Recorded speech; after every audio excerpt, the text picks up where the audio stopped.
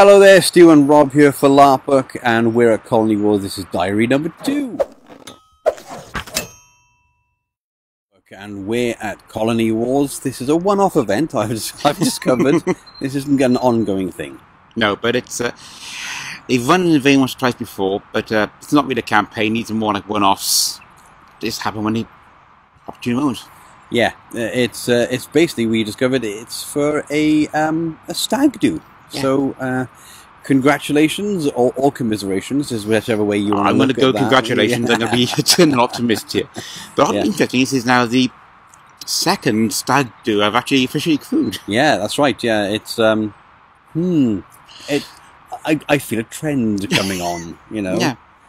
It's been a very, very good game. It's been a lot of fun to actually participate in and be around. Endless fun, yeah.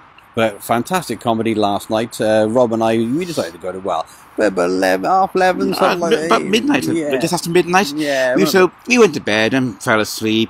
At a quiet point, nobody's playing, and then later on, the game kicked off again. Probably around 2ish. Yeah, even without the actual main guy who wrote it there, he thought it was done. He'd gone to bed as well. He'd gone to bed in the crew camp area.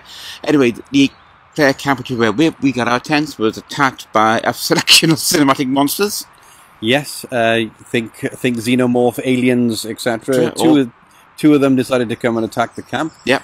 We are completely oblivious at this, other than the fact the sheer amount of Nerf, whatever they call bullets. Darts, whatever they're called. Yeah, I woke up this morning and found my tent covered in Nerf darts. So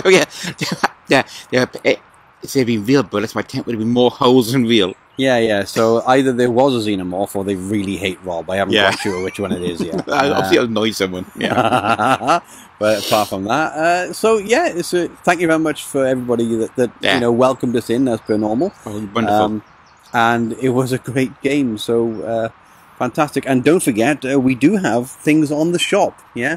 For instance, like these wonderful LARPBook travel mugs. Which They're better quality than we thought they would be. I know that's terrible to actually admit, right? Especially for the price, but they are, in fact, steel.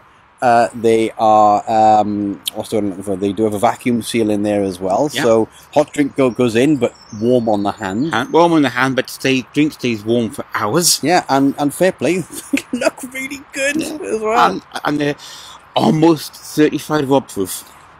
Nothing's certified Rob. Okay, let's do the Robometer then. What do you reckon, Rob, on this one around about? They're pretty good, so 8 maybe? Oh, an 8 as high maybe 7.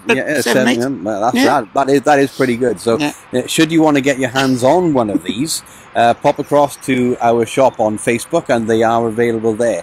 They are definitely worth the money. I will tell you that for a fact. Yeah. So, Stu and Rob here signing off. Yeah. Happy LARPing, everybody, and don't forget, if you see a xenomorph in the middle of the night, make sure you pepper it lots with Nerf darts. Yeah. That means xenomorphs hate Nerf darts. Don't like them at all. Yeah. So, have fun, everybody, and stay safe. Okay, bye.